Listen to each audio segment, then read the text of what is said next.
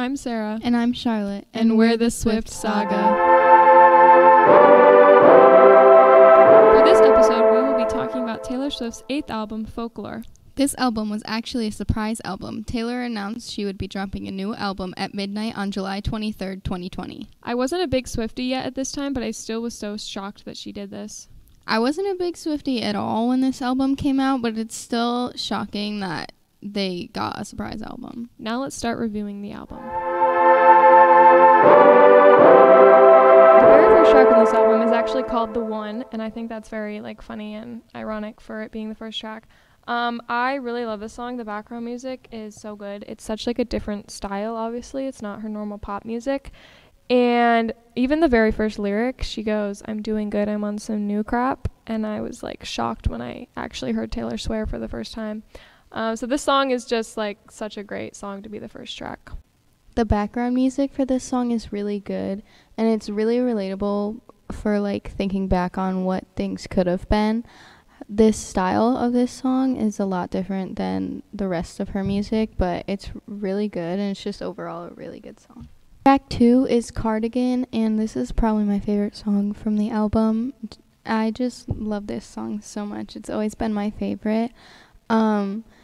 My favorite lyric from this song was the "You drew stars around my scars" lyric. I just think that's really cute. The bridge in this song is so good, and the piano in the background is just really amazing. I also really, really love this song, and I love the lyric, "You drew stars around my scars, but now I'm bleeding."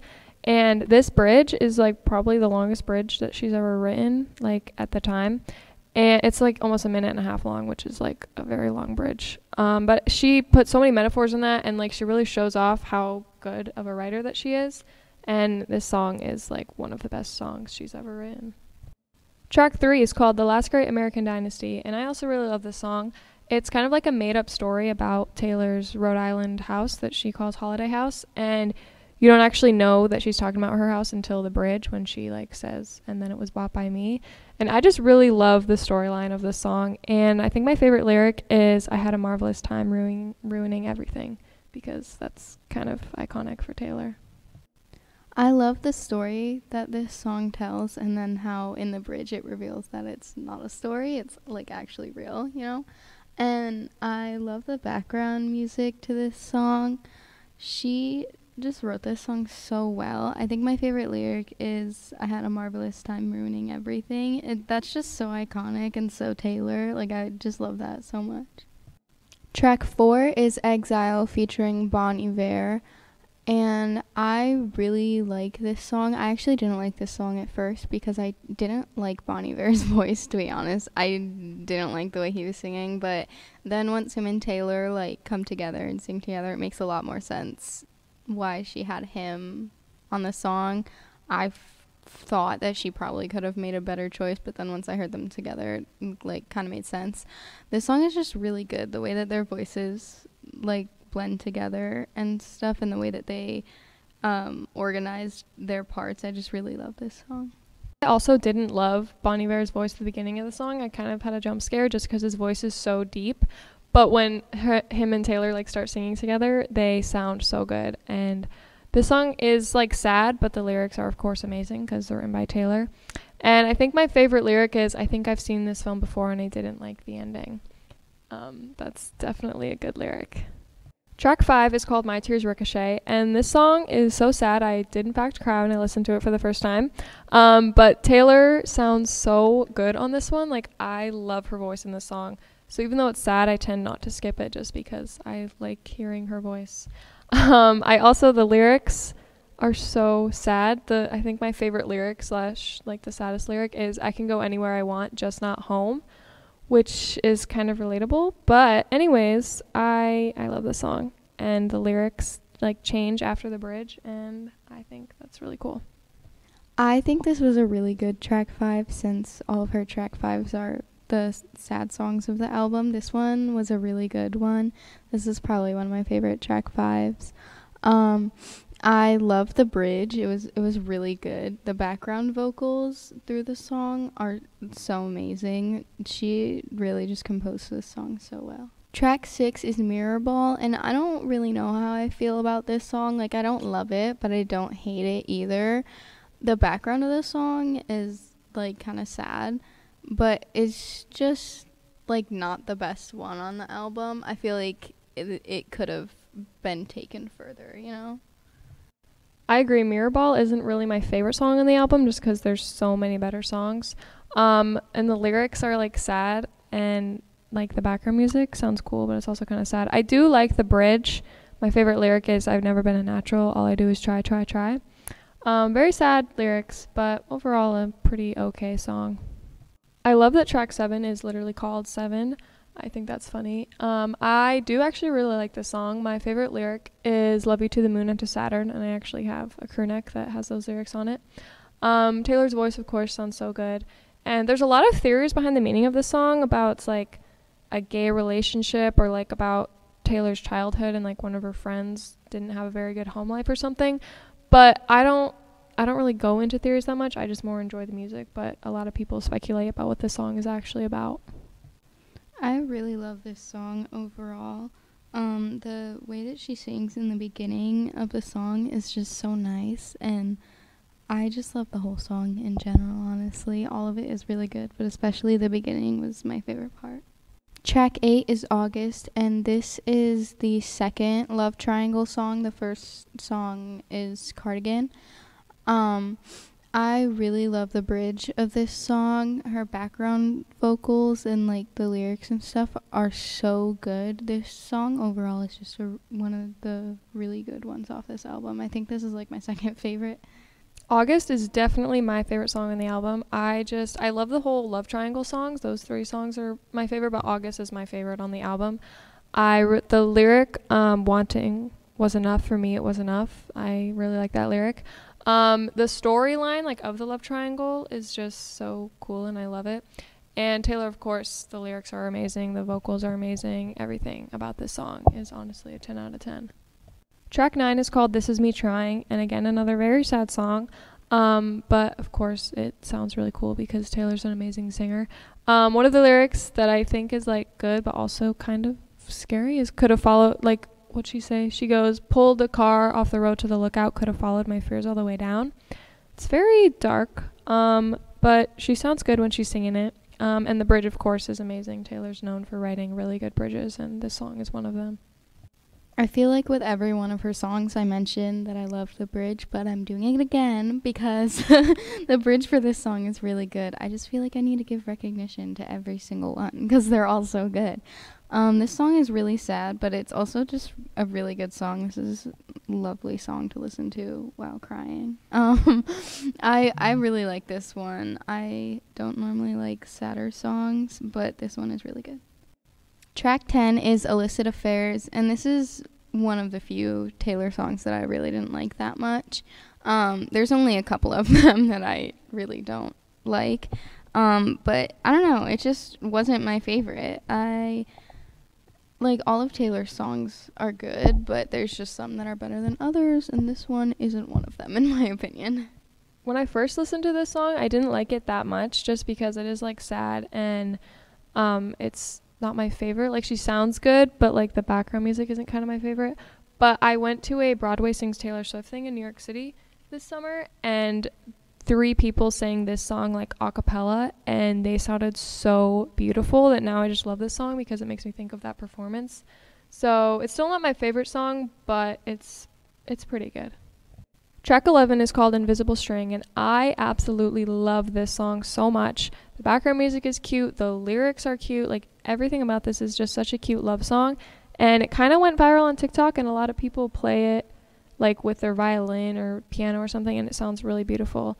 And just the fact that, I don't know, it's just like a love song, and I love Taylor and her current boyfriend Joe. Like, I love the relationship, and I love the songs that she writes about him, and this is one of them. I liked this song a lot. I really like the background music to this song, and the lyrics on this song are really good.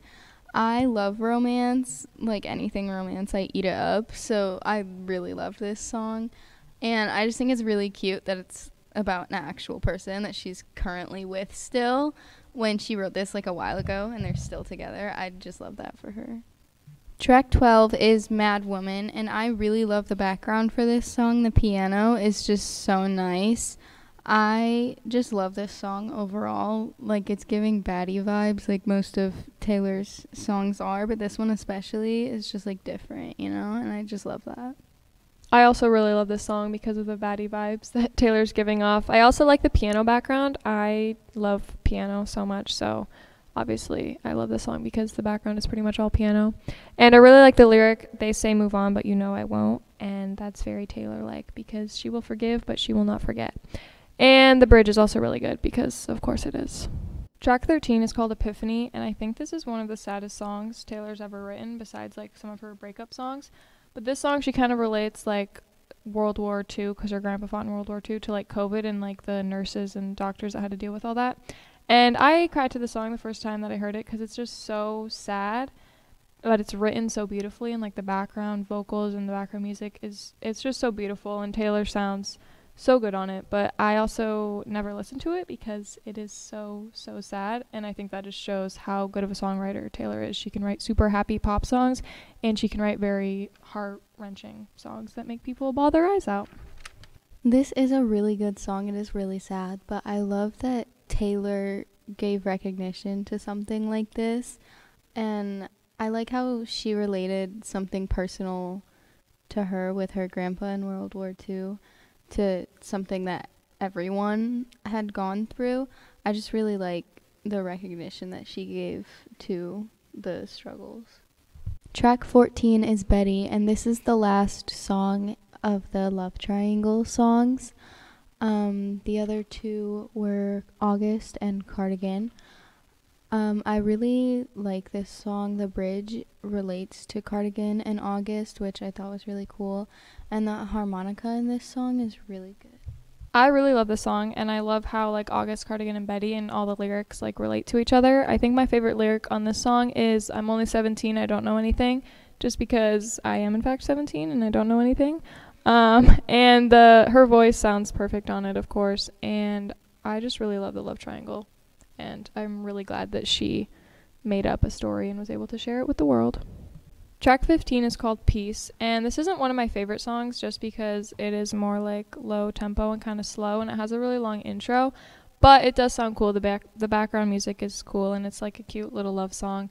And I think my favorite lyric is the rain is always going to come if you're standing with me, just because that's very like true for Taylor, and I guess I don't know if it's relatable, but I just love her songwriting on this song.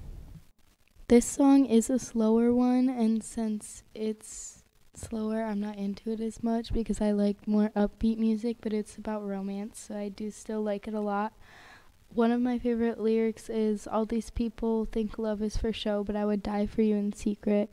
I just love Taylor's romantic songs in general, but this one is probably one of my favorites. 16 is Hoax, and I really love this song. I really like the piano in this one, and the lyrics to the song are really sad, but it's just a really good song. Like, they're so, I don't know, they're like so gut-wrenching, but so like slay at the same time. Yeah, the lyrics for this song are kind of sad, but it's also kind of a love song, and I also love the piano. I like the lyric, you know, I left a part of me back in New York. I like that lyric. Taylor always talks about New York in her songs. The bridge, of course, is really good. And it's kind of like a slow song. Like, these last few songs on the album are like slower, but they're really good, and they kind of are like in the folk genre, so like it makes sense that they're kind of slower and not fast-paced. There's only one bonus track on this album, and it's track 17. It's called The Lakes. This is again another like slow love song, but Taylor, this one, she again shows off her vocals. She sounds so good on this one. And I really like the lyric, a red rose grew up out of ice frozen ground. I think that's kind of representative like Taylor and like the love that she has with her boyfriend. I really like this song. It's a good last song for the album. I really like this song, even though it is a slower one. It's still really good. Her voice sounds incredible on this song, especially the bridge. I think that's probably my favorite part. And she ate, honestly. She ate the last track.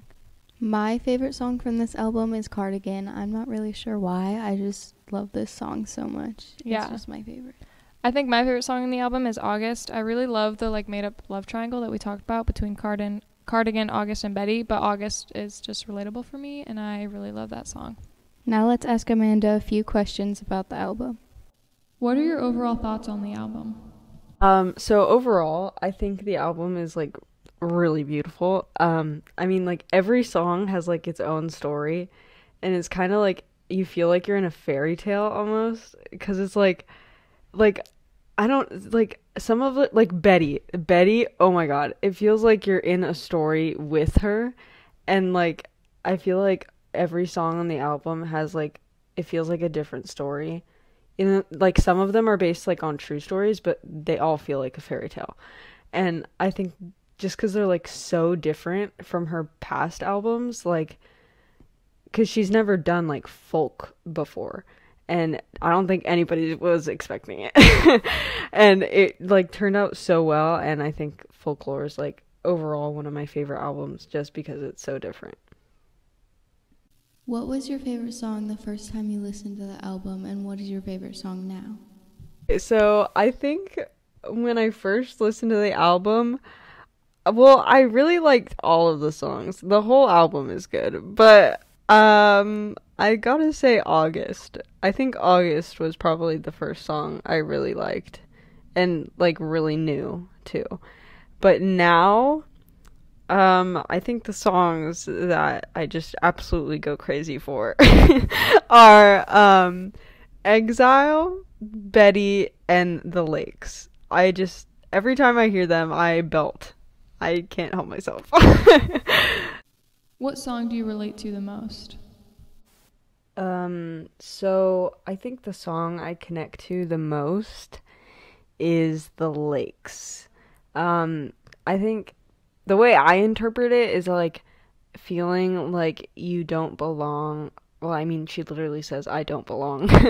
But like feeling like you have no one around you really, and then like wanting to go away to somewhere beautiful where just like everything just like is amazing, and like where you can just start something new. And like I think because like I always want to go to like somewhere with like amazing views where I can just get away from all my just everyone. So I think that's the song I relate to the most. What is your least favorite song? Okay. I think my least favorite song is Epiphany. Not that it's a bad song. It has really amazing lyrics, but it's just like I love to sing along to songs, and I think it is the least sing-alongable song on the album. Like it just like doesn't have like a, well, how do I explain this? It doesn't have like it just says the same lyrics over and over, and it's like kind of muffled, and it's almost like she's talking, not really singing for most of it. There's like some parts of it where it's like you could sing along, but like, yeah, and it's really sad. So yeah. Were you a Swiftie when this album came out, and what was your reaction to the surprise drop of the album? Okay, so why do I keep saying okay before everything I say? I wasn't really a Swiftie when she released Folklore, or Evermore. I knew who she was, obviously, and when I was younger, I listened to her all the time. So I loved her, but I had like kind of phased out of her music. And then when she announced she was re-releasing Fearless, I was like, oh my God. And then now I'm obsessed. But like when I first listened to Folklore and Evermore, I was like still surprised because like I was still not expecting her to go into folk, like, because she was always so poppy, and like even her country music was like, it had like a poppy feel to it. And so, like, for her to go from that to folk, and, like, especially the type of folk that she did, was still, like, a complete surprise. So, yeah. Thanks for being here, Amanda. Okay, I'm recording. Thanks for being here, Amanda. Thanks for having me. It was fun. Now we're going to play a game where we spin a wheel to get an album, and then we'll spin a wheel again to get a song from that album, and then we'll review it. Now let's spin the wheel. We got Speak Now. Now let's spin the wheel to get a song. We got Long Live. Long Live is the last track of Speak Now besides the deluxe songs, and I love this song because Taylor actually wrote it like for her fans, because she thought after her Speak Now tour she was going to have to like stop making music and stop going on tour because there were a lot of bad reviews that came out about her. But obviously, as we know, because we just talked about her 7th album, she did not quit. But I just love this song because I love being a fan of Taylor. I didn't recognize this song at first when we listened to it, but I used to love this song when I was little. It was my absolute favorite. I used to stan Taylor when she was like a country star when I was little. This is just a classic Taylor song. I don't think there's anyone that can't like this song. Today we got to talk about Folklore, the album that won Album of the Year at the 2020 Grammys. We also got to talk to Amanda to have another Swifties thoughts on this surprise album. Thanks for tuning in. See you in our next episode.